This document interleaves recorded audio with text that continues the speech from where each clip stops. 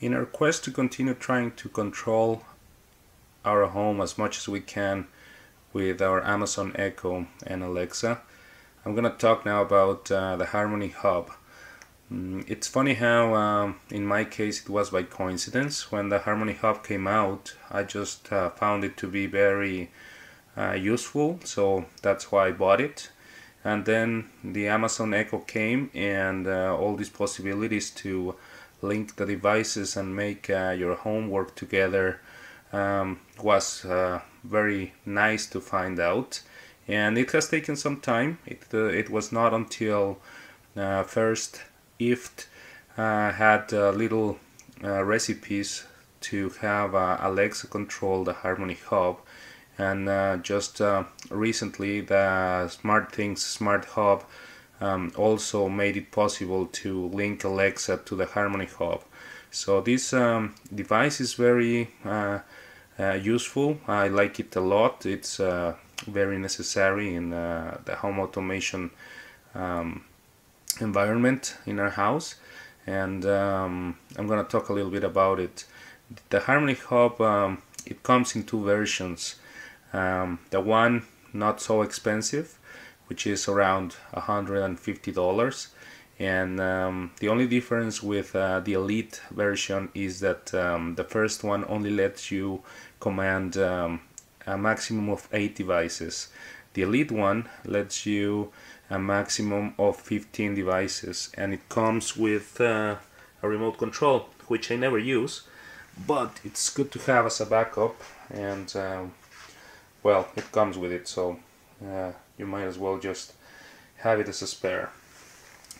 The Harmony Hub lets you control devices via infrared, via Bluetooth, or via Wi-Fi. So it's very versatile, and it also allows you to control a wide variety of devices, which is very nice.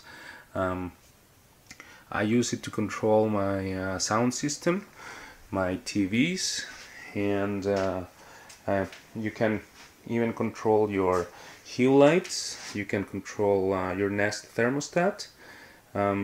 It has a very long list of devices that can be used, and also it's very easy to set them up. You just have to enter the model and the brand of the device, and they have a very large database of devices. I was very pleased to see how easy it was that almost every device that I have entered, it has found it, and it's possible to use it. The way the Harmony Hub works is you have to use its companion app, which is the Harmony app right here. So once you set it up, you have two different things that you can do. You have your activities and you have your devices. I'm going to talk about first the devices, and this is very important for later when you want to control your devices with Alexa. It's very important to create your activities, because the Smart Hub, when it links to your Harmony Hub, it will look for your activities and it will treat them as devices.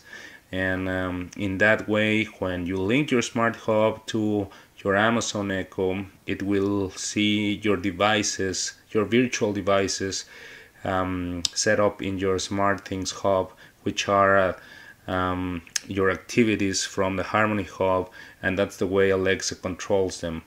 So it's going to be very important to think about the tasks that you will want to have Alexa done, so that you can think in advance and create your activities here on the Harmony Hub app. So here first you have your device list, and this is where you enter all your different things that you have in your house. Like I said, you have a maximum of 15 devices. I have already entered my Nest thermostat. I have entered my Hue lights. It's very nice also that for the Hue lights it allows you to have all your lights and also your scenes, so you can control everything from the same app. I have a couple of TVs, actually 3 TVs. I have my Bose living room sound system. I have set my PlayStation, which is Bluetooth. It's very nice that it controls it, and well, with Wi-Fi and Bluetooth, the devices don't have to be inside in order for the Harmony Hub to operate them, which is very good. And then you have when you have your Nest devices, it lists them here as sensors, which I have set up as my Nest Protect and my Nest thermostat. So they are listed right here. For some reason my camera is not focusing properly. I'm sorry about that, but I have to fix it. But yeah, that's what you can see right here. So once you have set your devices, you go to your activities, and then here you program the different activities that you want to have. I have set up the activities that I will later want to control with Alexa. And the first one is called Computer on Man Cave, which turns on my TV, sets it up to my input, which is where my computer is connected. So when I run that activity through Alexa, my TV turns on and it goes directly to my computer, and that's how I start my TV. Movie on a living room, it's just a more elaborated routine that I have. It sets up the colors on my room to a low blue, and it sets up my DVD player, TV, everything, so that you can start watching a movie. And I have set that up as well. I have 2 activities that start by themselves. Once in the morning when I wake up, my TV starts up along with my lights. I have another one when sunset arrives. It turns on my TVs, so when I get back from work, TVs come on by themselves. I have an activity called Second TV, which will turn on my second TV when I ask Alexa to do it. So I had to create an activity for that. And then I have another one that is called Video On, which turns on. I have 2 activities to turn my TVs individually, or this one which turns all of them at once. So I have that set up so that I have also control with Alexa later.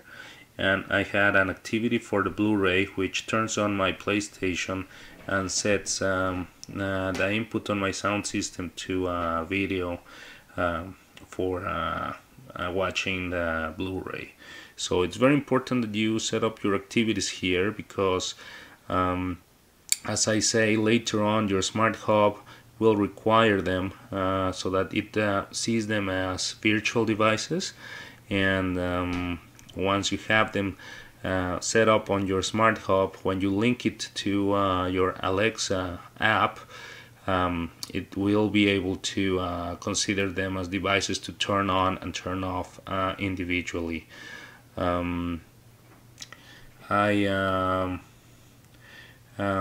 was going to say that these activities, the one important thing to consider is that if you set up your activities on your Harmony app and then set your smart hubs and then you link it to Alexa, it's a little bit of a pain in the neck that if you think of a new activity that you want to use Alexa with, you're gonna have to delete your devices that you create on the smart hubs. You're gonna have to unlink your smart hub from SmartThings from Alexa. You'll have to create your activity on the Harmony app, and then do the whole process again of adding it, linking it to the smart hub device, and then link it again to Alexa. So it's a lengthy process if you think of activities afterwards. Once you have linked them all to work with Alexa, it's the only kind of pain in the neck, but other than that, it works like really great, and it's a really nice element to have in our home that is controlled by Alexa and our Amazon Echo.